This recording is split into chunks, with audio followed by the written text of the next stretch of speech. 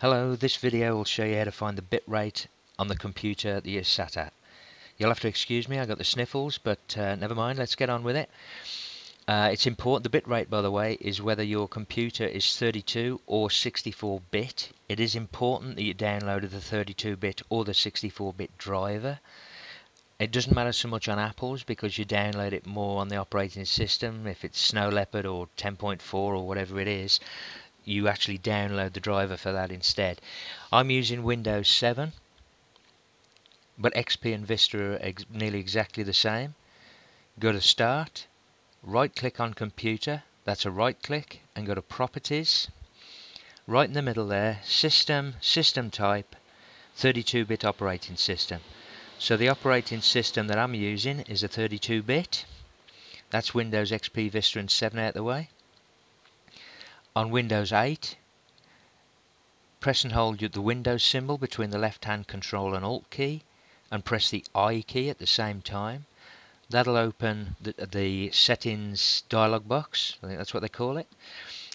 You're looking for PC Info, and that'll open exactly the same screen that you just saw in Windows 7.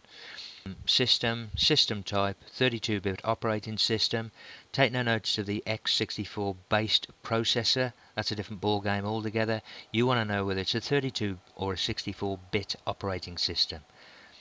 That's Windows out the way, and thanks for watching on Windows viewers. On the Mac, go to Utilities and Terminal. So open your terminal. I'll actually show you on my Windows system, which is pretty much the same ball game. What you want to do there is type in uname, that's UNAME, space, hyphen, M, and then press enter.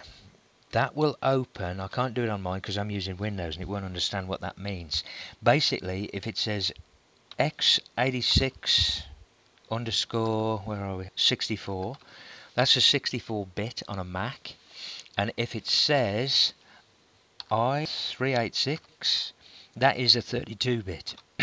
That will be a 32-bit Mac operating system. You'll only need to know it to mainly download programs for your Mac.